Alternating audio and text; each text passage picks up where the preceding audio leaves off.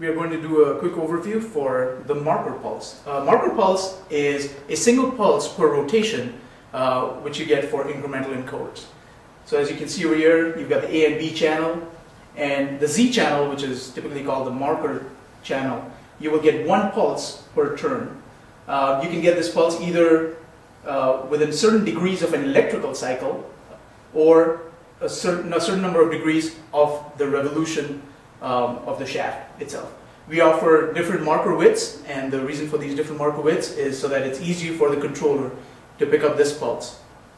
Typical use for a marker pulse is that it's used as a reference or a home position within the rotation or a revolution of the shaft.